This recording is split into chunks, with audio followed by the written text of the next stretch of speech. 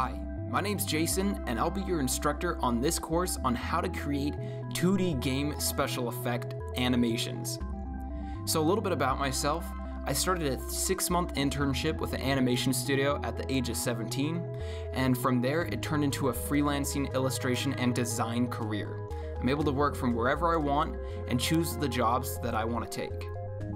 Now, what are you going to be getting out of this course? Well, first off, we're going to go over the basics of animation. Once we go over that, we're going to go over the 2 different basic tools of animation in Photoshop, and you're going to create 2 different bouncing balls using those techniques.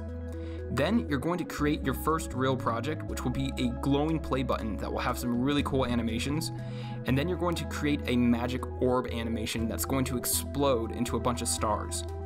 Then you're going to create a lightning bolt effect. Then we'll move on to creating a fire explosion.